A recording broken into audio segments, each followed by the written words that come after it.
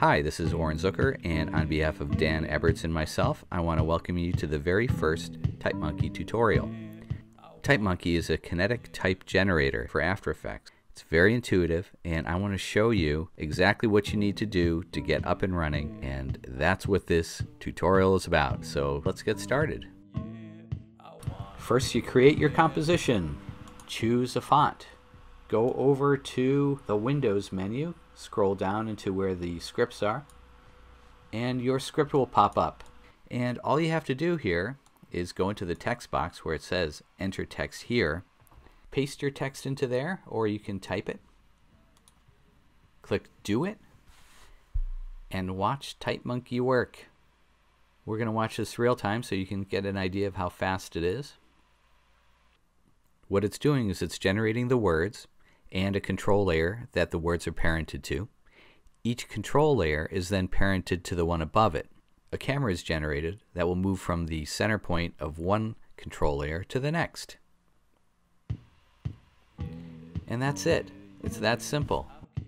Now there's a ton of ways of tweaking the layouts and the timing. If you really want to know more, check out the next tutorial.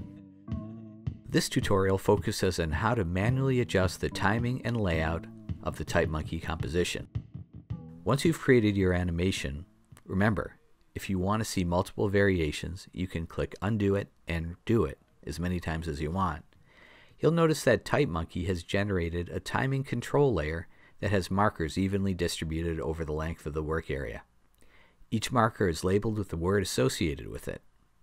You can globally adjust the timing of the entire animation by accessing the time stretch panel and adjusting it as you would any layer. But here's the cool part. Since the markers are dynamically linked to the control layers and the camera, all you have to do is slide the markers and the timing of the type and the camera will adjust along with it. Simple. I'll just adjust the timing between TypeMonkey and Kinetic Type Generator and After Effects and let the monkey do it. And there you go. Introducing TypeMonkey, pause, Kinetic Type Generator for After Effects, pause, let the monkey do it. To manually adjust the layout, it's easiest to unshy the layers and select the layer you want to move, rotate, or resize. Since all the words are linked, anything that appears after the word will be adjusted with it. So we'll make some adjustments. We'll move it, do a little resizing, and rotate it. I'm going to just speed things up a little bit just to save some time. Remember, since this exists in 3D space, you can also rotate it on the X and the Y axis. Alright, so let's see how this looks.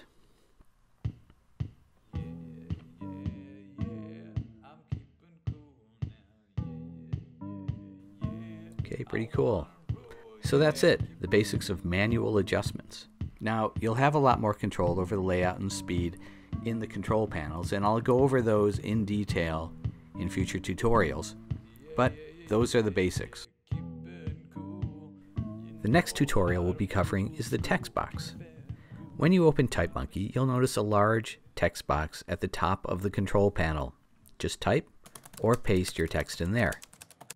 If you click this button here, an info box will pop up, revealing a series of very important key commands that you can use to help control the layout and timing of your TypeMonkey composition. Without any of these key commands, TypeMonkey will go wild, which is fine. It does amazing stuff on its own, but you might want to have a little bit more control than that. I'll go over each one and show you what they do. First, the caret key. This will put a pause after a word. The length of the pause is determined by the total number of markers TypeMonkey has to put down. The more markers, the shorter the space.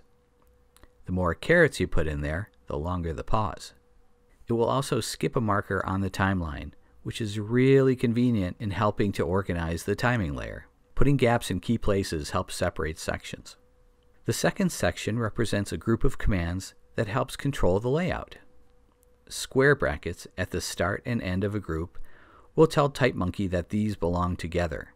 It will treat them as one horizontal line, same size and same baseline, but each word animates on individually.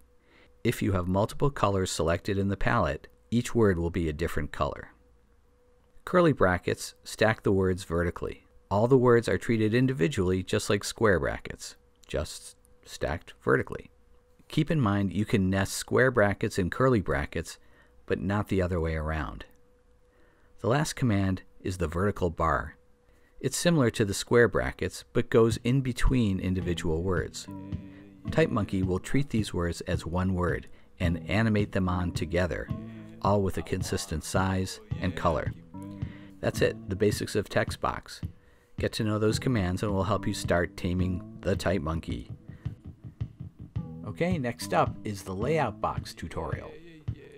The Layout section controls the physical attributes of the type. Most of this is pretty self-explanatory, but let's go through it. All caps. With this box checked, all the text in the text box will be in uppercase. If unchecked, it will be in whatever case you used in your copy. Font size.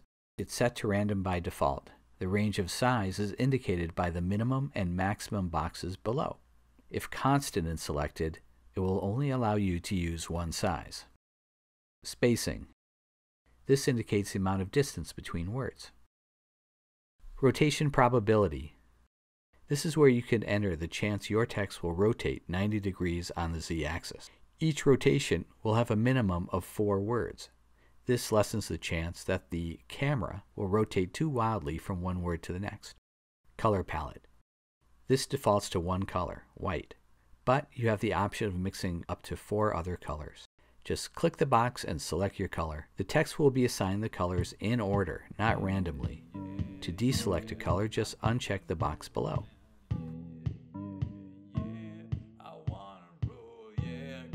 The next box is the Type Animation box. There are 18 different styles or moves that TypeMonkey has to pick from. You can see this list by scrolling down the style box. By default, it's set to random, but you can select a specific style to apply to all the type by selecting it from the list. Speed indicates how fast the move takes place. There's 4 options to choose from: fast, medium, slow, and sloth. By default, it's set to fast. Keep in mind that changing the timing in the time control layer by moving the markers does not affect the type animation speed. It just sets it farther apart. A visual guide to each type animation style as well as the animation speed is on our website at www.typemonkey.net. The next box, the marker box, as well as the caret key command in the text box, is a place that manages how the markers will be laid out on the time control layer.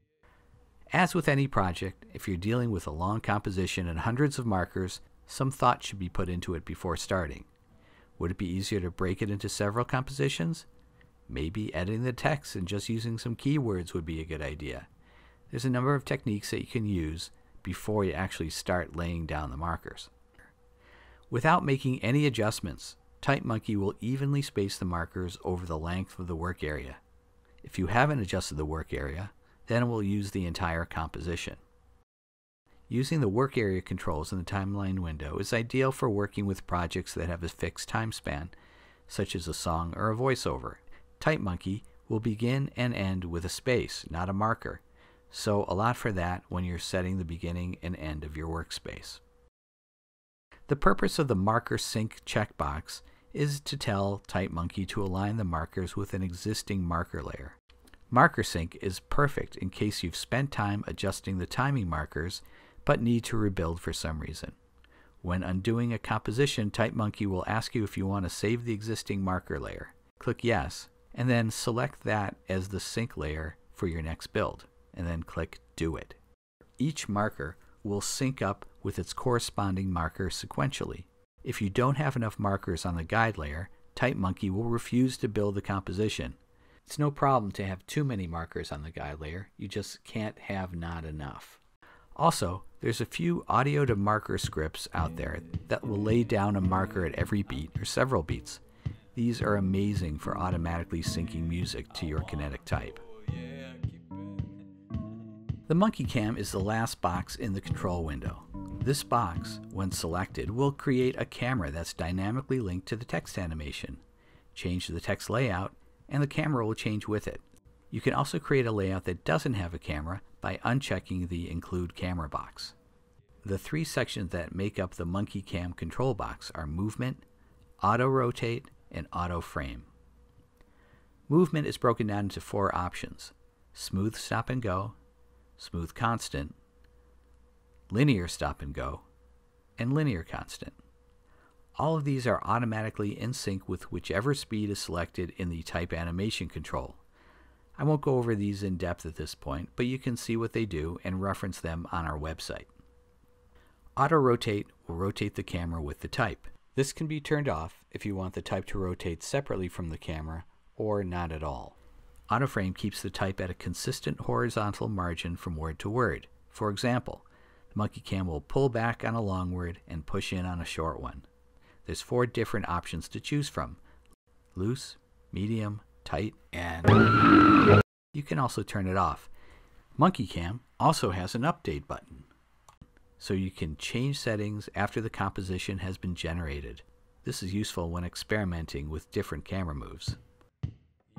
So that's about it, an overview of TypeMonkey. If you've made it this far, congratulations. I'll be going through some in-depth projects in upcoming tutorials, so keep an eye out for that.